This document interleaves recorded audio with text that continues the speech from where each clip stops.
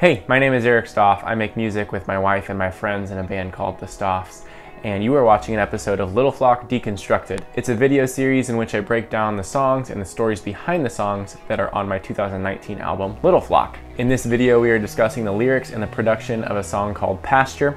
It's one of my favorites, it's very colorful, and it is all over the place.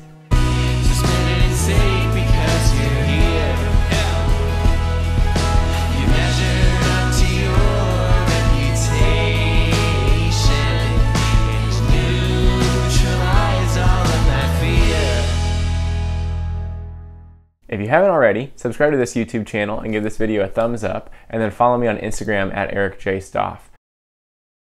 The lyrics are all about relationships and my workaholism. So there's only one verse in the song, and it deals with how much of my life that I have spent working. But not just working, because I don't think work is a bad thing. In fact, I think work is a good thing.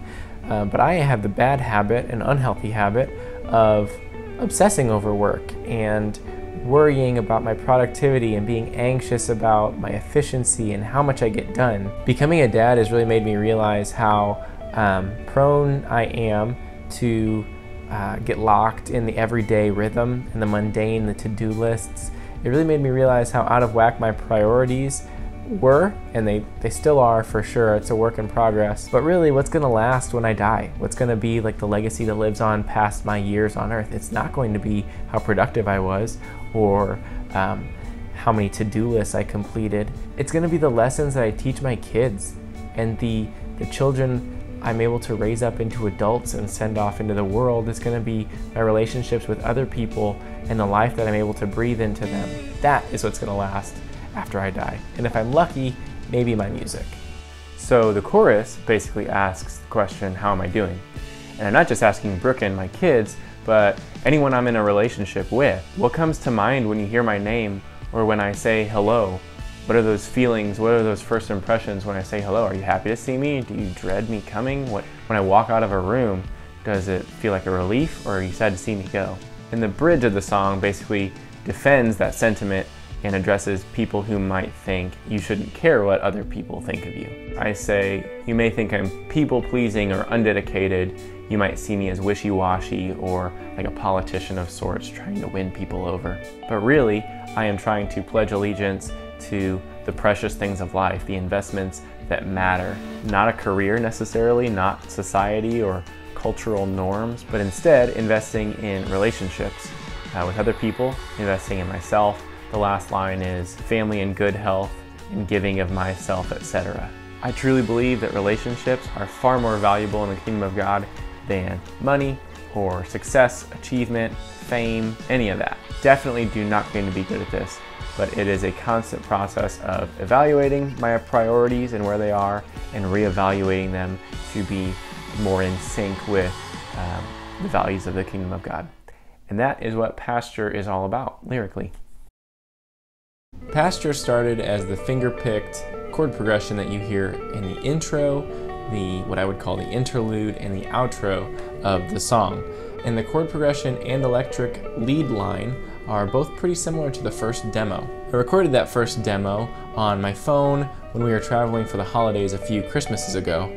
I needed a break from family, so I went in the spare bedroom, and luckily I had an electric guitar and an amplifier with me that I was trying to sell in Southern Illinois. So I picked up that guitar, that's the chord progression that came out, and I called it Pasture right off the bat.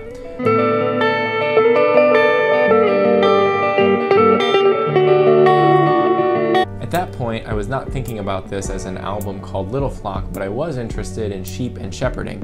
So I called it Pasture. It didn't have anything to do with the lyrics that were eventually written for the song, so I changed it to striving at one point. I changed it to PI for personal inventory, and I also changed it to work ethic, but none of them felt as right as Pasture, so the first name is what stuck. So there's the main chord progression, and then it goes to a big A to D chord progression in the chorus. I wanted it to sound very big and jubilant to contrast the tension that you hear in the verse. There's also a pretty involved bass line in the chorus. Instead of just playing a simple root note bass line, I wanted to add a counter melody on bass, which I think is very important to that moment. I'm not sure when it happened, but at some point I added in that 3-part echo on the vocals, and that has really been a big part of the song for most of its life. Yeah, but how do you feel? How do you feel when you see me? Couldn't it be the best way to measure my life? Luke Cross is the one who came up with a different drum beat for the chorus. Instead of just the big crashes on the downbeats that I had, he came up with those long, extended drum fills that I loved. As soon as I heard them, I was like, yes, we need to do that instead. And that's because I'm not a drummer.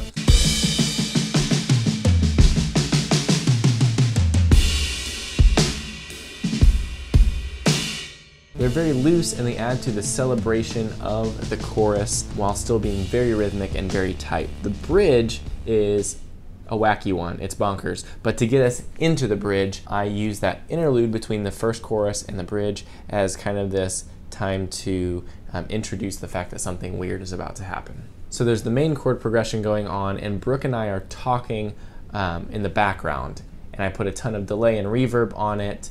I had the idea of wanting random voices talking in the background. So I brought Brooke into the office and I just said, hey, we just need to talk about anything because I'm recording our voices. I just want this random sound. So we just need to talk, blah, blah, blah. And she started to get annoyed with me just speaking nonsense. And she was like, I know. So that's what we're talking about in the background. And then there's a big affected lift on the master track that gets us into the downbeat of the bridge. In the bridge, there is a lot going on. Let's start with the chord progression. It alternates between a D sharp diminished and a D sharp minor chord.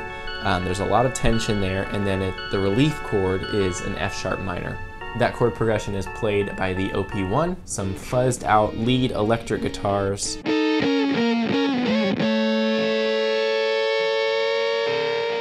I had the idea for the drum part in the bridge while I was editing this song from the backseat of our car in Wyoming. We were on our way home from Yellowstone in July of 2018. I was in the back seat taking a break from driving and editing some music, and I came up with that snare part that I consider pretty signature for the bridge. And Luke absolutely nails the drumming in that moment as well. The bass is pretty simple there, but I feel like the drums and bass work together to really create this cool musical moment, and it feels like, to me, kind of this wacky Paul McCartney vibe going on there. There's also a pretty good amount of noise from the OP1.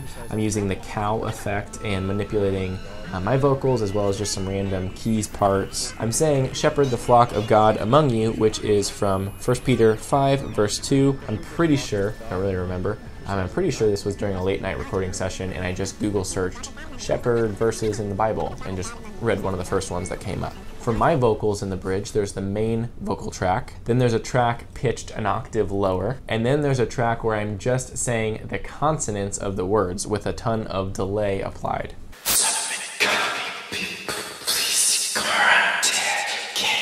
And it has this really creepy texture to it when it's all put together. Somebody call me people pleasing, or I'm dedicated.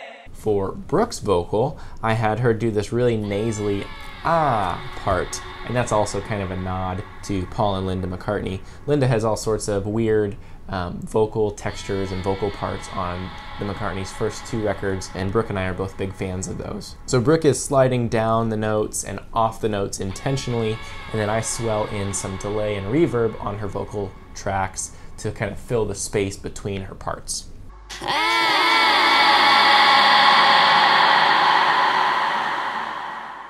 So that is the bridge, and then it takes us into the second chorus. For the longest time, I had it return to just the big open crashes, the big open chord progression that was in the first chorus, but Ben Fuller came to me and he was like, it really needs to go somewhere. That second chorus really needs to go to a different place after a bridge like that. You can't just return to normalcy after that kind of a bridge. So I was messing around with it, and what resulted is kind of this like Queen meets garage rock style for that last chorus. There are some fuzzed out electric guitar harmonies, really rocking guitars and bass, and Luke is just pummeling his drum kit which is kind of a pun because he used to be in a band called the Pummels. To start that last chorus, I added extra delay to my vocal, and then I automated the wet and dry mix. So it kind of offers this deep breath between the bridge and the last chorus while Luke is doing a build up on his snare. Yeah, so how does it feel when you see me? And lastly, we end the song with the same chill chord progression that started the song. Lucas Winkler and I actually forgot to pull out the room mics from the mix, so you hear what sounds like a slapback delay on the kick drum. And it's because it is a slapback delay. Those room mics were picking up the audio slightly delayed from the 2 microphones that were in and in front of the kick drum during that session. That's a lot to cover in one song. Pasture is one of the most involved and complicated songs production-wise on all of Little Flock, and it has really become a fan favorite as well. It's a song that underwent a lot of change and a lot of transformation throughout the year, and it was also basically an Ableton experiment. And I love creating songs that way because it is so different, and the end result is always a little bit more bizarre or out of left field than what I would have written if I was just sitting down with an acoustic guitar writing in a more linear way. So thank you so much for tuning into this video.